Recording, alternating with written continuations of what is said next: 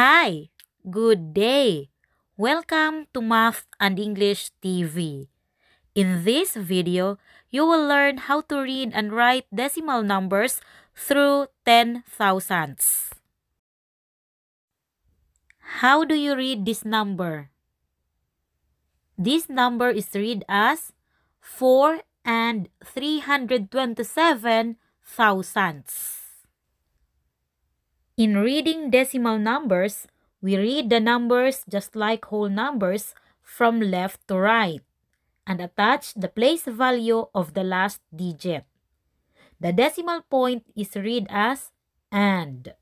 Ang decimal number ay binabasa ng kagaya sa whole number, pero ikinakabit yung place value ng last digit.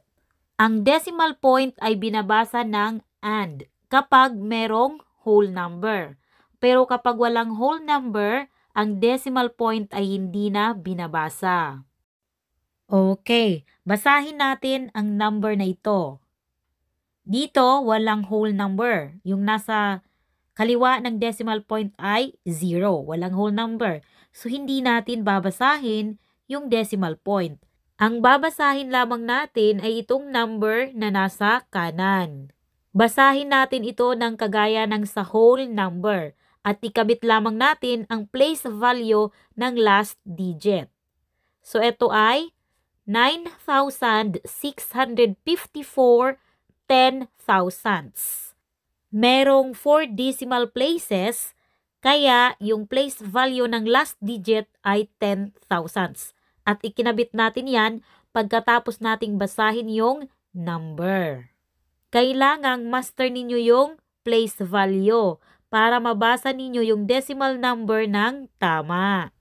Tandaan, ang place value ng unang digit sa kanan ng decimal point ay tenths, ang pangalawa ay hundredths, pangatlo ay thousandths, ang pang-apat ay 10,000ths, at meron pang iba, pero hanggang 10,000ths lang tayo. Ngayon, paano naman natin isusulat ang number na ito sa figure o sa decimal form? Kung paano natin binasa yung number, ganun din natin isusulat ito. Okay, so yung number in words ay 342 10,000ths. Okay, 10,000ths yung place value ng last digit. Ibig sabihin, may 4 na decimal places.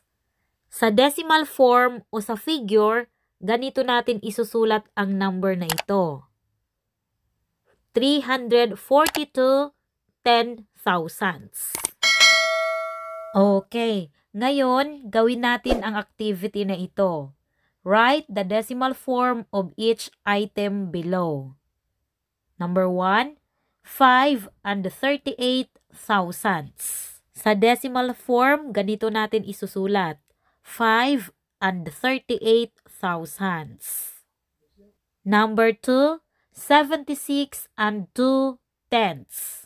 Okay, sa figure, 76 and 2 tenths. Number 3, 916 and 12 10,000ths. Okay, ganito natin isusulat. 916 and 12 10,000ths. Number 4, 31 10,000ths. Okay, ang decimal form ay 31 10,000ths. Number 5, 9 and 9 tenths. Ang decimal form ay 9 and 9 tenths. Next activity, write the given numbers in words. Okay, isulat naman natin yung numbers na ito sa words. Number 1, 32 and 61 thousandths. Okay, sa words, ganito natin isusulat. 32 and 61 thousandths. Number 2, 10 and 8,209 10,000ths. Number 3, 34 and 124 10,000ths. Number 4, 45 and 3,004 10,000ths. Number 5, 128 and 1,009 10,000ths.